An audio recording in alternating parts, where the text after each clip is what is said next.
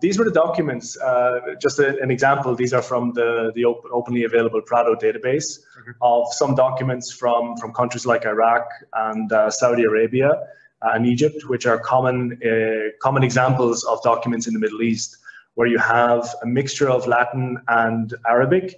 But of course, you can see on these documents, the majority of the key info is in Arabic. So we need to be able to read this accurately.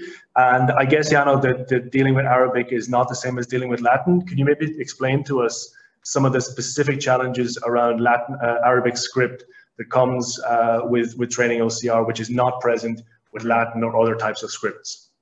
Of course.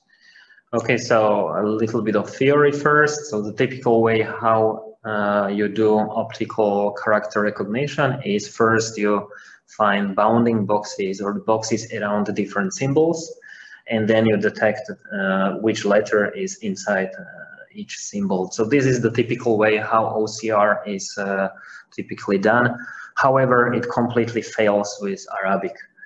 The reason is very simple. In Arabic script looks a little bit more like handwritten text, and you don't really see where the symbol starts and where it ends. So, and here you see an Arabic word group, and so this is one way how you will see it in the real life. But sometimes instead of writing those three letters, one can write just so-called a ligature. So it replaces those three letters, and again, it's like a new symbol that you need to be able to recognize, and you need to be able to understand that these are three symbols and return it as three separate symbols.